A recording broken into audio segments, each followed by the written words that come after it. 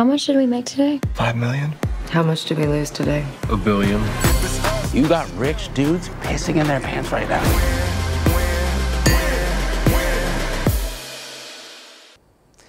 Hi, my name's David. I'm CEO of ASMX. And what you just saw there was the beginning of the trailer for Dumb Money, which is a movie that is coming out about a company called GameStop. And this is a situation where a bunch of retail investors all got into a company and caused a stir in Wall Street.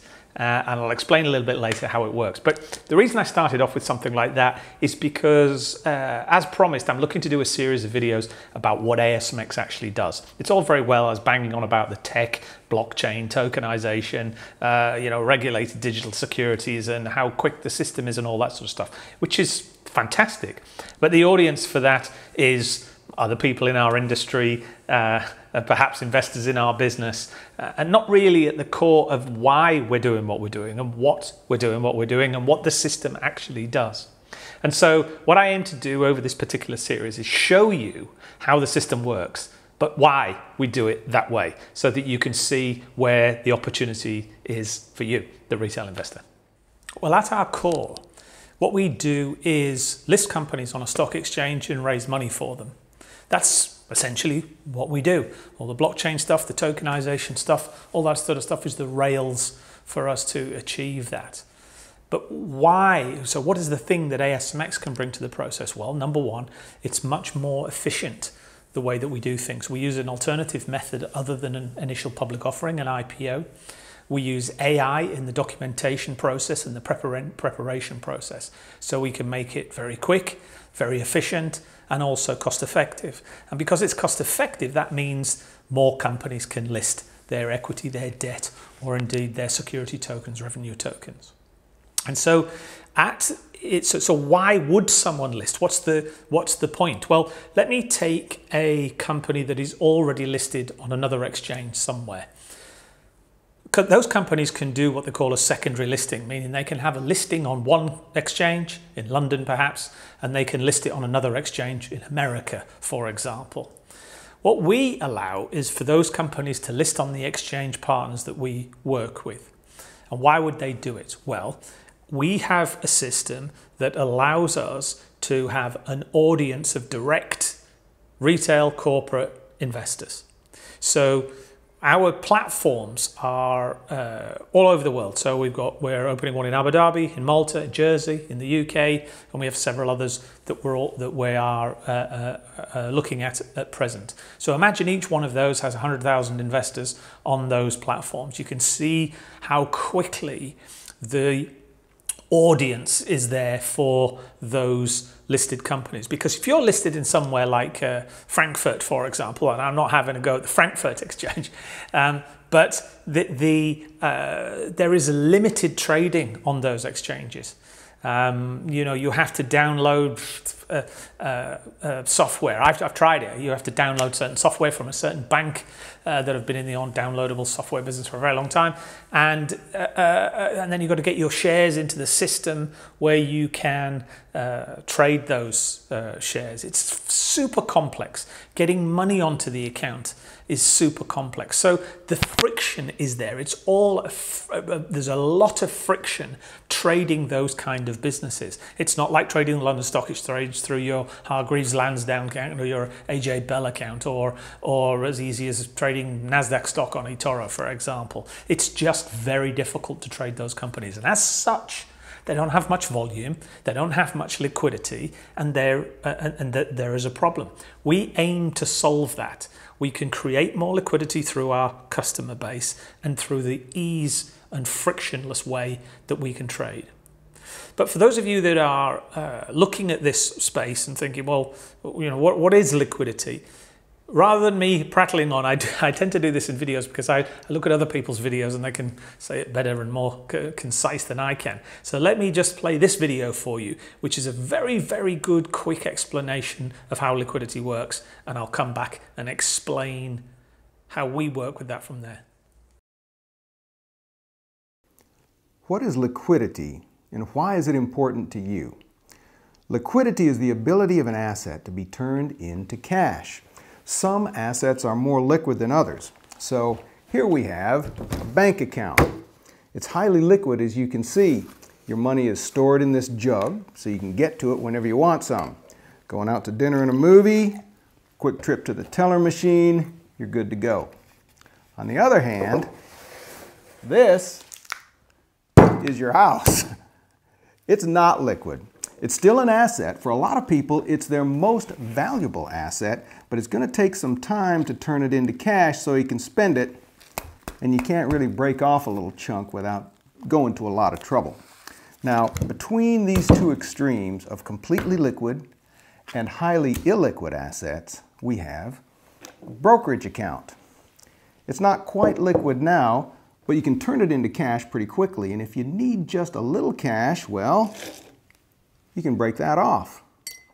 So as you can see, that was a very good, succinct explanation of liquidity. And if you imagine that frozen house as the shares that are locked up in a business that cannot be sold because there's not enough buyers and sellers, then you can visualize how you can create value if you can increase liquidity. When he talked about the brokerage account in the middle, that's very much what we aim to do. Let's say, for example, that house represented in that video was a portfolio, it was not a listed company, it was a portfolio of properties. You've invested in Dubai, you've got $100 million worth of properties throughout the region, and you're looking for a bit of liquidity. How do you do it? Well, you could phone your broker up and say, hey, I want you to sell 10 of my houses. I've got something that I need to do in the UK, or I want to buy some more houses over in New York or in London or wherever. And your broker will look around for a buyer, and no doubt will be able to find a buyer in a decent marketplace. And then maybe a few months later you say, hey, you know what, I've made an awful lot of money. I'd like you to buy me some more houses. So your broker goes off and buys some houses and tops up your portfolio. So that would be a nice situation for us all to be in. I'm just using it as an example of how we can create liquidity in that situation. You could take that portfolio of houses, you could put it into our system and securitize it and fractionalize it, where you and I could buy into that portfolio for £1. Now imagine, as I said, 100,000 investors in each individual node throughout the world that are connected to our system. And you can imagine there is a lot of liquidity of people that would be interested in the capital appreciation and the yield that is available in Dubai property. And that could be in London property, in New York property, in Antigua property. There are plenty of ways of doing it. And you'll have seen the big buzz about tokenization. But at its core, all it is taking that illiquid asset, that frozen asset, and being able to break it up into little pieces. So whenever we need some liquidity, we can take it out. My job, or our job as a business, is to make sure that there's enough people that will buy that little piece when you want to sell it. And I'll show you very briefly, I think I've showed it in a previous video, just our trading platform and how something could be traded on our platform. And then I'll explain to you how, when a company comes to us and has that liquidity, if they build that fan base, if they're good enough to you as the investor, if they are communicative enough, if they're explaining what their business does, how quickly and easily they can raise money through our platform. And I'll explain that and our primary market to you after this video reference our trading platform. Okay, what I wanted to do is show you a quick trade so that you can see how we are trading the tokenized equity of companies, test companies in this scenario, but they are connected to the exchange. So this is essentially a real world test through various different systems. So I am going to purchase this one, and in fact I'll do this one. It's got on the bid and offer there. So you'll see these are a typical level 2 bid and offer. You can see the depth that's in there. And what I'm going to do is I'm going to buy that one. So I'm going to buy it good till cancelled at 35, and I'm going to buy 100. You'll see that there are the charges laid out here, the capital cost, any stamp duty that's on a particular trade. And I just want to show you the execution time. So I press that, you'll see that this is now executed. That has been legally settled and transferred to the owner. It's all done on an atomic basis and settled on our blockchain ledger in less than 0.2 of a second. That happens in real time. That has gone to the exchange. So it's been inputted here. It's gone to the exchange. It has been settled. The exchange has now updated our ledger, and that the ledger is all done. So you can see from that brief video of the trading system, once the fractionalized, tokenized, securitized, however you want to describe it, once that is brought into our system, the ability to trade it is very, very, very easy. We've taken a lot of the friction out of it so that it's simple to do. So rather than having to download a system and faff about trying to get your shares into the system, we've created parts and elements of the system that we'll have in other videos that will show exactly how simple it is to get the shares on a secondary listing into our system, or even something that has been listed for the first time into that system and traded onto that platform. Now, obviously, once those companies are in a position to show us and our investors that they are good communicators, that they are good at running their business, that they've had the opportunity to tell us a story, then they can go back to those investors and they can look to raise funds on our primary market as a private placement. They may want to come to us and say, hey, I want to raise a couple of £1 million. We'll talk them through the process. We'll introduce them to our investors over the platform. They'll showcase some videos. They'll showcase the reason that they're raising those funds. They might have Q&As. They might have events that they'll hold, but all that will be done before they look to raise some money over the platform. And once they've created their fan base, we can list their deal on our primary market, and all the details will be there and available on the primary market. And as you can see from this video, it is a simple process. This is from the mobile app. The front page is a chart that shows you how well your portfolio is doing. You can then go into the primary market, and the primary market will be a list or a showcase of deals that are currently available and raising money. These are all obviously mock-ups for this one. You simply go into each deal. You can read all the documentation. There are prospectuses and legal documentations and declarations and due diligence and all the stuff that you will need to have to make a decision. And you can simply then bid. The system will suspend the amount you bid within the platform, and upon a successful completion of that fundraise, and all the legal documents and everything need to be done, and the agreement for the exchange to now list those new shares, when we press that drawdown button, they'll be ready to trade the next day. So you can see as a process, it's fairly simple. There's a complex, listing a company is not a simple exercise, but we have made it as frictionless for companies and certainly frictionless for investors to invest in those companies.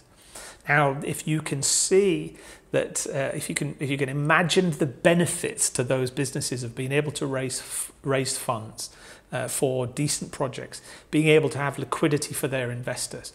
This is a system that can release value. We saw the frozen house scenario at the beginning of this video, but it can be frozen shares because they're not being listed on an exchange. It can be a portfolio of properties. It can be a portfolio of vintage cars. Anything that has illiquidity and that has the value that makes it cost effective to list on an exchange, we can do it. And therein lies a lot of value for investors that are going to come onto our platform. There is one that's coming to us that is trading currently on a different exchange, and it's trading at 10% of its net asset value. Imagine, for the sake of argument, that our investors looked at it and went, hey, this is a great business, and just got it to the fact where it was trading at the same value that its assets are. That's a 10x improvement and increase return on your money. So there are thousands. The amount of businesses that are in that situation are legion. And we aim to pick those up, put them within our system and present them to you, our investors. So at the beginning of this video, I showed you the trailer, the beginning of the trailer for Dumb Money. The reason it's called Dumb Money is that's what they generally call retail investors' money, because they're the ones who have the last bit of information in the marketplace. But as a matter of fact, retail investment in that particular stock became the clever money. A lot of the big hedge funds were short of GameStop, and then being short basically means that you are betting on the shares going down. And to do that, you've got to borrow shares, and to close your positions, you've got to buy them back. A young fella on Reddit saw that I believe it was 140% of the stock had been shorted, which means obviously if there was plenty of shares being bought in the marketplace who weren't prepared to borrow them, then that share price would go up. And that's what happened. It went from a very small amount of money to over $300, and people were making millions out of it, and the hedge funds were losing billions. Hence, right at the very beginning, you saw those people saying, hey, how much have we made? 11 million. And the other guy, hedge fund, saying, how much have you lost? About $1 billion. So I'll leave you with that thought. What we're trying to do at ASMX here is harness the power of collective investment, is giving the opportunity for investors to find these diamonds in the rough, to find these companies that with some liquidity and some support from investors on a decent liquid exchange through a liquid environment will be able to bring value to investors across our network. Thanks very much for listening, and I look forward to getting some more videos out for you. Don't forget to like this video and subscribe if you would. It helps us get the message out there to more people. Thanks a lot. There's no hope for the little guy. Shitballs. Maybe now there is. Yeah.